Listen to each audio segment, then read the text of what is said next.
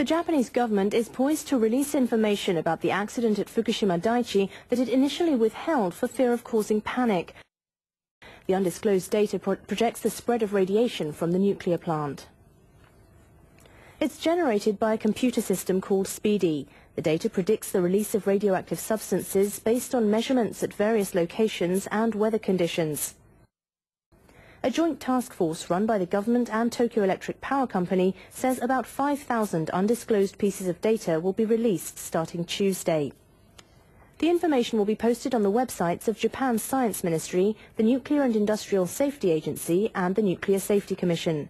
The Secretary General of the Joint Task Force says the information was withheld because some data were based on overly rigorous assumptions and might have triggered panic. What the fuck was going through your head? What did you think was going to happen? We now think that even if the information is shocking, panic can be avoided with our proper explanations. What the fuck? We sincerely apologize for the delay in releasing the data.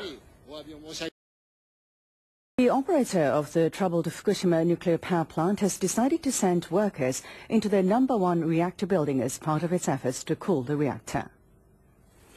Tokyo Electric Power Company, or TEPCO, increased the amount of water injected into the #1 reactor on a trial basis for 2 days starting Wednesday. It wanted to test the feasibility of its plan to cool the fuel rods by covering them with water. But because TEPCO could not determine the water level in the containment vessel, the company needs to install a water gauge. TEPCO also says filling the containment vessel with water won't be enough.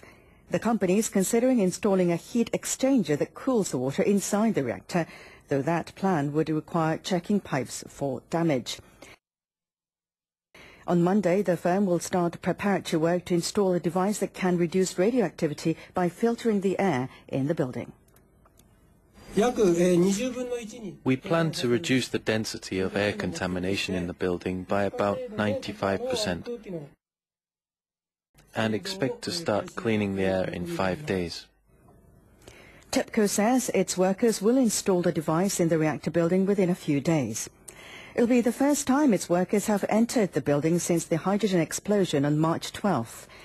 Wonderful, wonderful.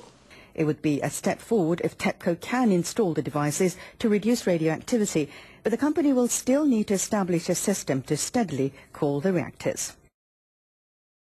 And TEPCO says it has detected an increase in radioactive material in seawater samples taken near the Fukushima plant's #2 reactor. The utility firm says it detected 130 becquerels of iodine-131 per cubic centimetre in samples collected near the reactor's water intake on Saturday. The figure is 3,300 times the national limit and 30% higher than the level detected on Friday. It's the same site where the iodine-131 was detected at 7.5 million times the limit on April the 2nd. TEPCO says it detected cesium-134 at 120 times the limit and cesium-137 at 81 times the limit at the same location on Saturday. But the readings for these two substances were down for the third straight day.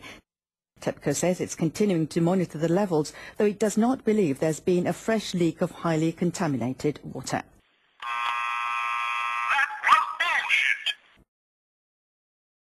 Following the accident at the Tokyo Electric Power Company's Fukushima Daiichi nuclear power plant, shareholders of another Japanese electric company say they want it to close its nuclear plants. On Monday, the group of 232 shareholders of the Tohoku Electric Power Company submitted documents for the proposal, which is expected to be put to a vote at an annual shareholders meeting at the end of next month. Tohoku Electric has 2 nuclear plants in Japan's northeastern region, one in Higashidori village in Aomori Prefecture and another in Onagawa town in Miyagi Prefecture. The group is also calling on the firm to stop investing in spent nuclear fuel reprocessing businesses, including a reprocessing plant at Rokkasho village in Aomori Prefecture. Group Representative Hironori Shinohara noted moves by power companies to introduce additional safety measures amid the Fukushima plant emergency. But he said accidents never happen under the same scenarios and stressed the importance of closing the plants.